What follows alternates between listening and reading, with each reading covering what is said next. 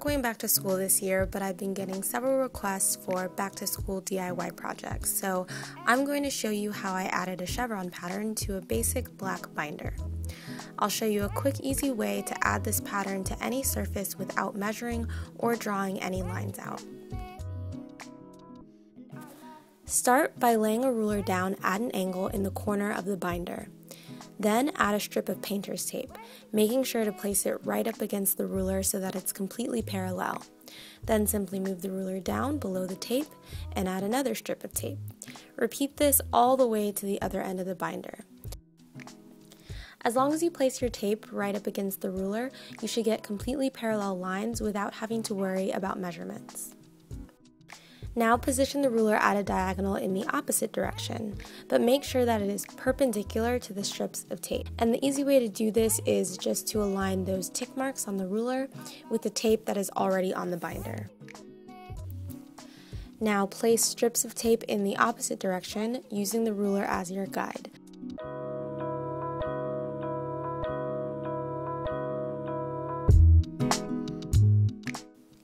Now you'll need an X-acto knife to cut out your pattern. All I'm doing is lightly cutting strips of tape away to expose a chevron pattern.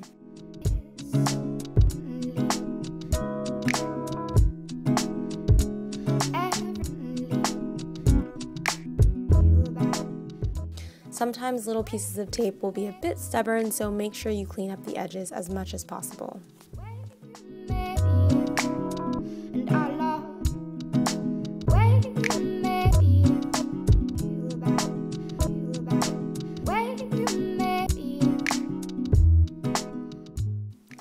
As you can see here, by removing these strips of tape, a chevron pattern becomes visible.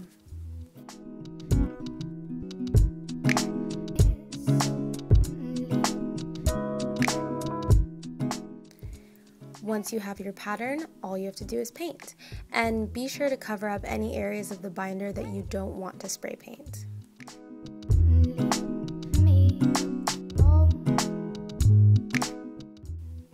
So, who's excited for back to school? I graduated from college a year ago, and I'm not gonna lie, I kinda miss it, but I was a total nerd, so maybe that's just me. I waited about an hour before I removed the tape, and all I did was gently peel it away to reveal my new binder.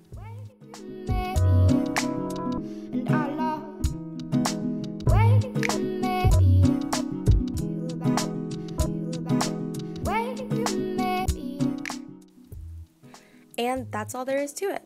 For those of you who are going back to school this year, good luck.